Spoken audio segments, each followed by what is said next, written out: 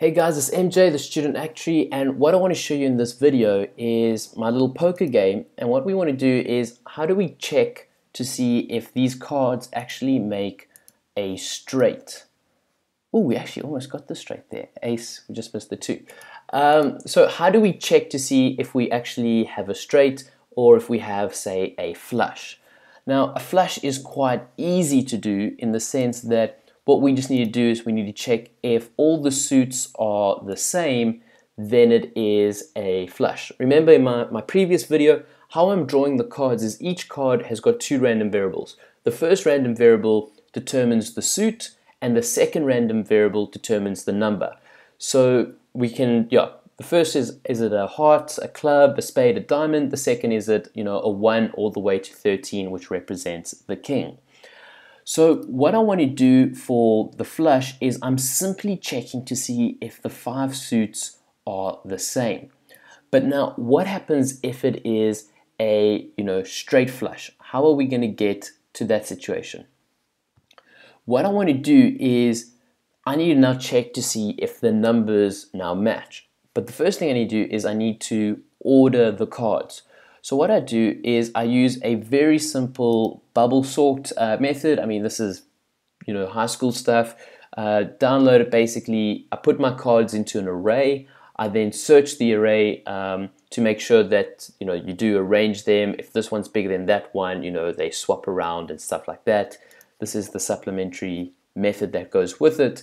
And so you use the bubble sort to order the cards from high 5 all the way to high 1. But now poker has an interesting rule in that the ace can either be a 1 or it can be a 14.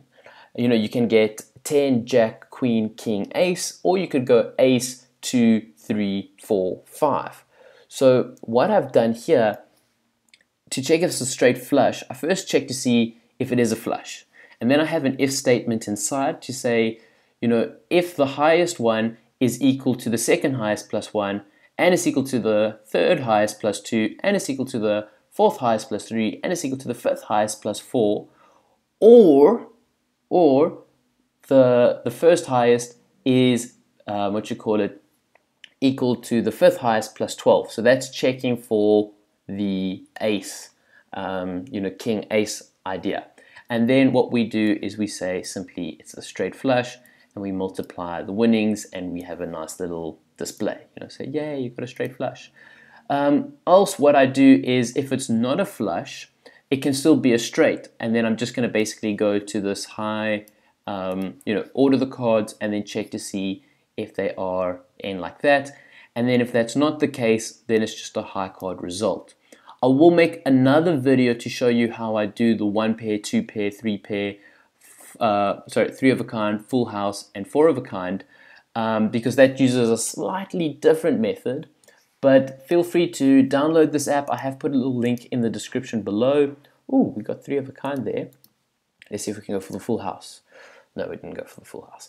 But yeah, it's quite a cute little game. Let's see, should we go for, let's go for the straight.